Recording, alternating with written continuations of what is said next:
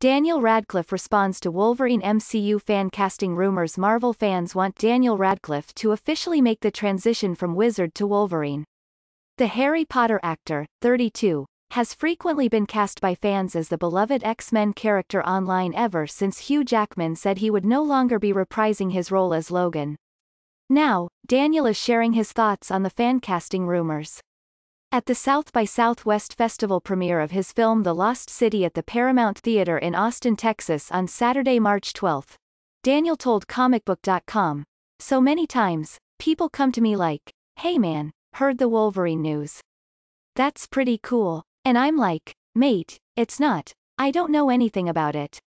Although Daniel noted that he appreciates that fans are aiming for accuracy when it comes to their casting choices.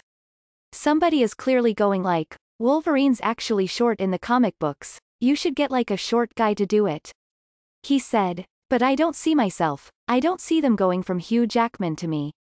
But the actor didn't quite close the door on the idea either, adding, "But who knows? Prove me wrong, Marvel." Presently, Marvel has not announced the inclusion of Wolverine in any upcoming MCU film.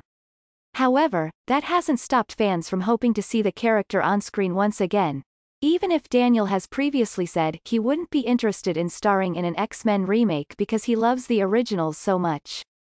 In August 2019, he told Yahoo Movies, "Most of the films that I love I don't think I would want to see remade. And I certainly don't think that I would want to be in the remakes of them." With his latest comments, Daniel joins a long list of actors who have had to recently deny, or at least sidestep, their involvement in the rapidly expanding Marvel universe.